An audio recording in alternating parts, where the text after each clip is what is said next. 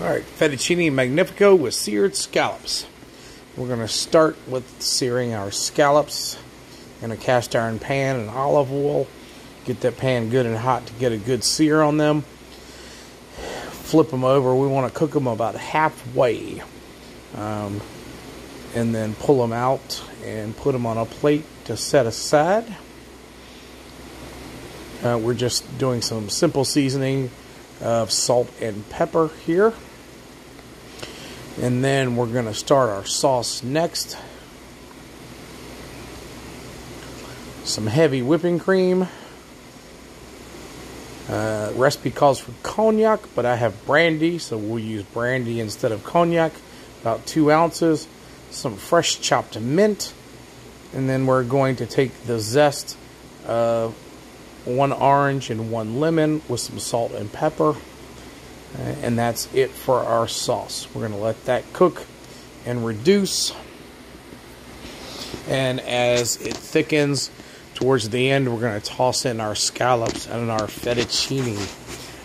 This recipe you could do with chicken, shrimp, scallops, fish, pretty much anything you want. It's a very simple cream sauce recipe. We used our homemade pasta for this. I pre-made some homemade fettuccine that we're going to heat up and toss in at the very end. Tonight we're using whole wheat pasta.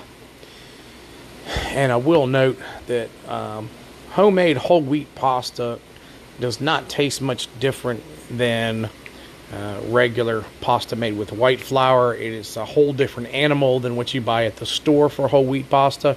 If you've ever tried dried whole wheat pasta from the grocery store, it tastes like cardboard.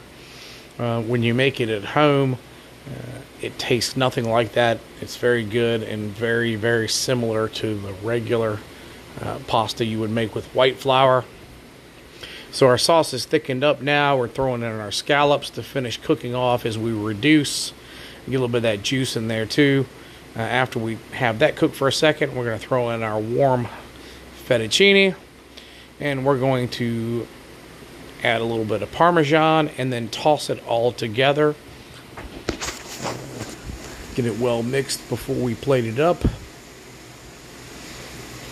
And in just a second, you're going to see what our finished product looks like. Yum, yum, get you some.